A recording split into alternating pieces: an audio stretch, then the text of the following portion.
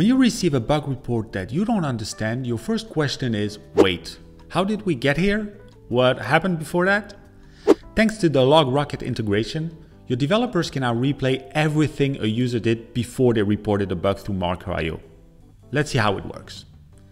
Imagine I'm doing some testing for my new web app. I'm clicking around, and when I try to buy a plan here, I get an error. I'm not super technical, so I'm just going to use the Marker.io widget to log a quick bug report. When my developer sees the bug in Jira, even though Marker.io did record a bunch of technical metadata, it's quite not enough for this specific issue. Thankfully, LogRocket was also installed and recording my user session at the same time. Marker will automatically detect when a LogRocket session is recording and add it to your bug reports. So in one click, my team can jump back in time and replay everything that happened in my session. It's really like traveling back in time.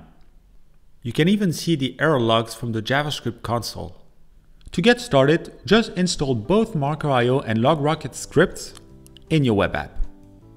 If you're not a LogRocket customer just yet, they offer a free forever plan, so check them out.